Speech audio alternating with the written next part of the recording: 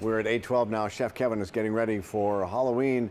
He's making a brew here, almost like a witch's brew, but it smells wonderful. It's lentil soup, and you're saying it's a good thing to have around for like a Halloween party this weekend. You know, Halloween, it's always so many sweets. It's nothing but sweets, sweets, sweets. But if you had a witch's costume and stirring over this, it would have been perfect. Oh, my little pretties, yes! There you go. Come to my kitchen. And you know what I started off with? A little bit of oil. Yeah. A little bit of red onion. Yep. And a little bit of green onion. Which smelled wonderful just right there. Yeah, just sauteing that off. Yeah. Then I put in breakfast sausage.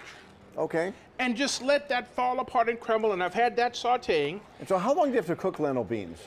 You know, they Do you cook soak for them about first? 20 minutes. No, you don't have to soak them. I put in chicken stock, and I let them go for about 20 minutes. All right.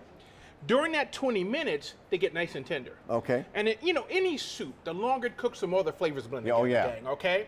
And I use the chicken stock, and I let that simmer. I put in cumin.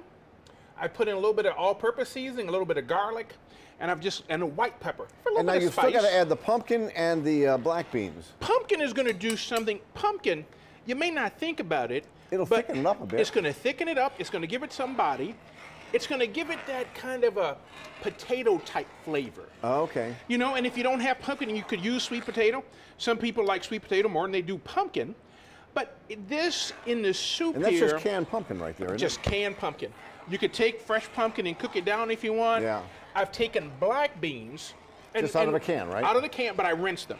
Okay. Rinse them really good.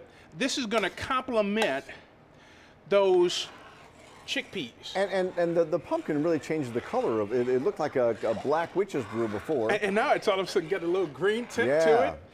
And this is something that's unique. Salsa. Okay. We're going to put in a little salsa. Give a little because spice? it gives a little spice as well as a little tomato flavor. I also like to put in, besides the salsa, I've taken some fresh cherry tomatoes. Yeah.